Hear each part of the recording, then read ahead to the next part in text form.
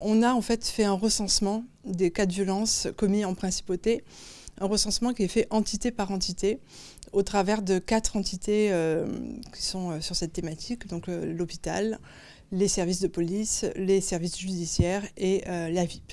On a considéré tous les faits de violence, quels qu'ils soient, donc des violences physiques bien évidemment, des violences psychologiques, financières, sexuelles et des cas de harcèlement moral ou sexuel également. On a des chiffres au niveau de la sûreté publique qui font apparaître 31 cas de violences envers les femmes, 40 femmes aussi victimes de violences au niveau de la VIP, l'association d'aide aux victimes d'infractions pénales, et 113 au niveau du CHPG, sachant que sur ces 113, tous les faits n'ont pas été commis sur le territoire monégasque. Bien évidemment, un cas de violence est toujours un cas de trop. Après, effectivement, par rapport à d'autres pays, nous sommes bien en dessous des chiffres recensés dans certains pays. Ce qu'il faut souligner quand même, c'est qu'il y a 0 décès aujourd'hui à Monaco. On peut s'en féliciter. Un nombre de cas limité, même s'il faut nuancer, puisqu'en fait, on compte et on dénombre les cas qui ont été révélés, où les femmes